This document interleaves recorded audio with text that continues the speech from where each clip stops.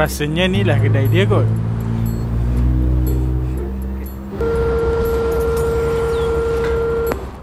Assalamualaikum. Salam, Husin.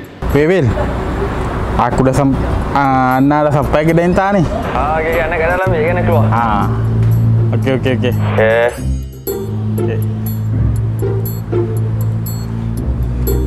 Ish, ini tempat-tempat orang baik ni.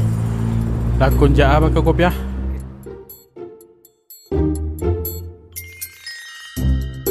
Assalamualaikum, Husin.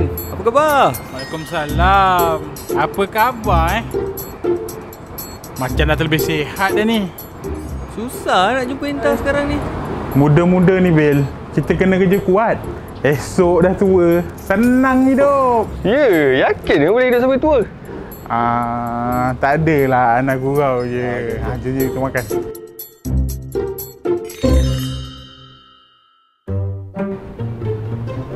Bil, entah kerja kat sini Ya, inilah tempat nak kerja.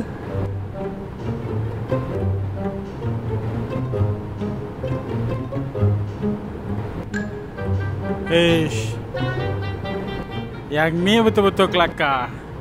Handphone Eta kan ni Bil? Alhamdulillah, Husin. Inilah rezeki Ana. Moga dengan handphone ni Ana terhindar dari dosa. Kenapa? Bil, dah 2019. Takkan handphone ni lagi entah pakai? Benda sekarang dunia kat ujung jari je Bil. Apa kita nak, semua kita buat dalam handphone.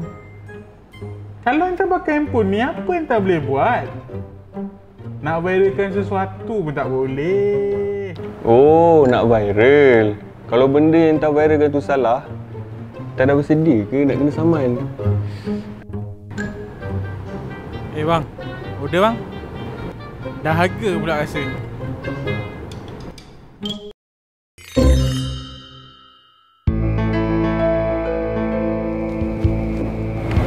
Bil. Entah kerja kat sini, apa entah dapat. Tak tahu awak gaji anak berapa sekarang? 3,000 Bil. Tu, motor anak kat luar. Akhir tahun ni anak tukar. Anak nak angkat motor viral sekarang. Tak tahu awak motor viral sekarang apa? Entah apa tahu, pakai handphone Jokia. Motor Suku. Akhir tahun ni anak tukar. Entah kerja kat sini, gaji entah apa. Alhamdulillah, Sin. Adalah sikit-sikit. Macam mana nak cakap dengan Entah? Tapi kalau yang tak tahu, Ana boleh ceritakan.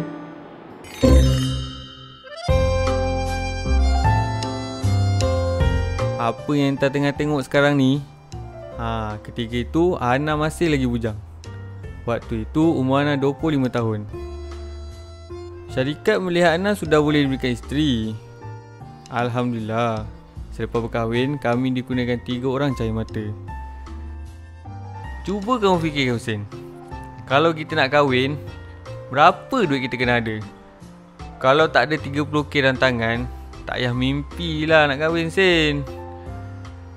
Tapi dalam syarikat ni, Ana tak payah susah-susah kumpul duit. Semua syarikat tanggung. Bukan itu je, semua anak-anak Ana pun syarikat lah yang uruskan. Sekolahannya dan asrama. Tu rumah yang Entah tengok dan kereta tu pun syarikat yang bagi. Tapi mengikut keperluan Ana lah. Begitulah kisah pemimpin kepada kami dalam syarikat ni, Sin.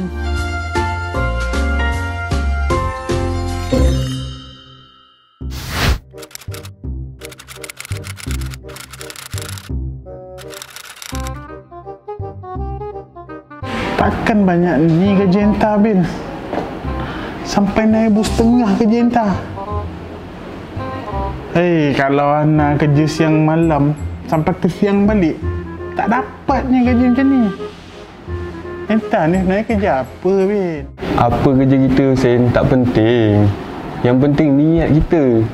Mestilah untuk Allah, Rasul dan khidmat sama manusia. Bukan tak ada masalah, Sin. Ada. Tapi sejauh mana pergantungan kita kepada Allah? Yakinlah, insya-Allah Allah akan selesaikan masalah kita dengan panduan pemimpin.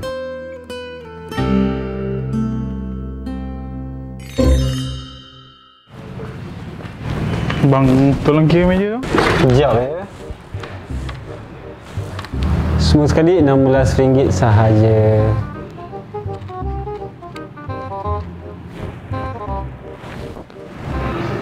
Aduh. Tak ada cash pula. Kat sini ada bank-bank yang terdekat ya bang? Abang jangan risau. Kami ada debit card.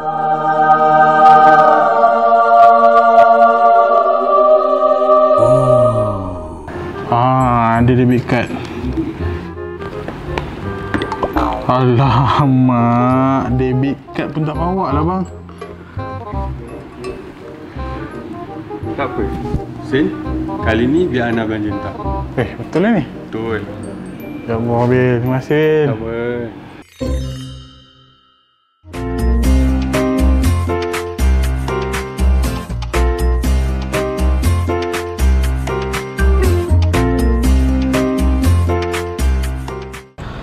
Okey, Abil. Terima kasih lah belanja tadi. Sama. Nanti free datang lah. Okey, insyaAllah.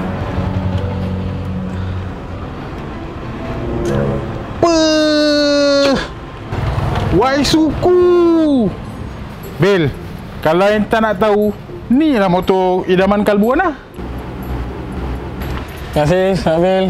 Bagi motor, barang-barang semua dah beli lah. Okey, baik. Terima kasih. Sama. Tapi kenapa kunci tu dibagi kat Entah? Motor ni. Cakaplah Y15. Diorang bawa pergi barang je motor ni. Wai suku bawa pergi beli barang?